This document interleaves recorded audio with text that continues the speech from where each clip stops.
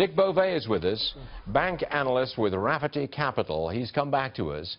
Dick, last time you were on the program, you said, you consistently said, buy bank stocks, they're going up, and you were right. But then, late on Friday, even before this bill was pulled from Congress, you said, stop buying bank stocks and start selling a few. Am I accurate with that? Yeah, I actually did it about 2 weeks ago. Okay. But yes, I made the decision that you're going to lose money in bank stocks if you hold them through the summer. Why? Well, there are three core reasons. Number one, I'm having difficulty believing that the tax cut is going to be passed before 2018. Two, there's no likelihood of major deregulation coming in the banking industry. And three, business is lousy. The bank, making loans and higher interest rates are certainly not helping them at all.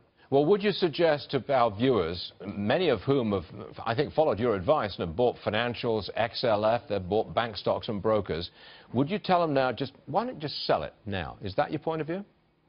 Yeah, I think, well, if they expect to make money over the next 6 months in bank stocks, they're not going to do it. And therefore, they have to make the decision if they want to hold through that period in the hopes that in 2018, which I expect will be better, things will then get better for bank stocks. But I just don't see how you're going to make money in bank stocks over the next 6 months. Has this got anything to do with the withdrawal of the bill on Friday and the debacle from the President and the Republicans of failing to overturn Obamacare? Anything to do with that?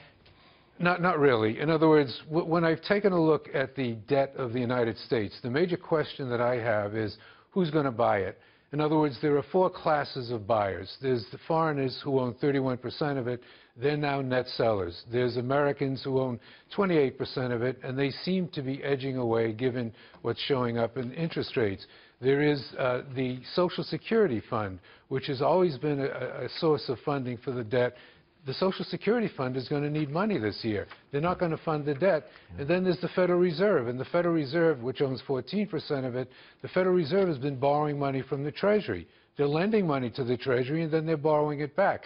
So the question is, okay, we have a tax cut. We do things that are going to make the system better. But who's going to buy the deficit? I don't get it. That's one problem.